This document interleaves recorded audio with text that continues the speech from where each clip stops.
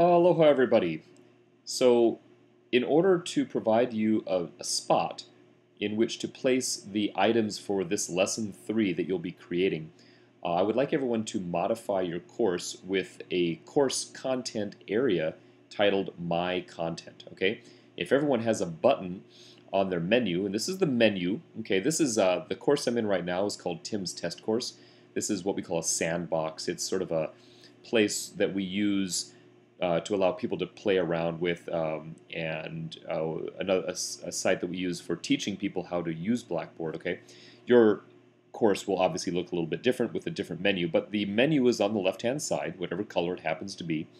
And I'd like everyone to create a button called My Content. Okay, so if you mouse over this plus sign up here, click on the course, you'll see that a drop-down menu will show up, and the first item in that drop-down menu says Create Content Area. If you click on that, you can type in My Content, and then it's important to click Available to Users. That means that the button will show up to anyone who's logging onto your class. If you don't click this, then the button will be hidden and we can't view what you're making. So My Content, Available to Users, Submit. And then right down here, it defaults to the bottom of the menu.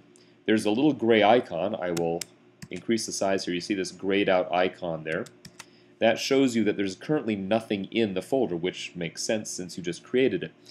These two arrows over here, if you notice, the up and down arrows, this is where if I grab onto it with the hand, I can move this anywhere I want. So I'm going to move it just up towards the top.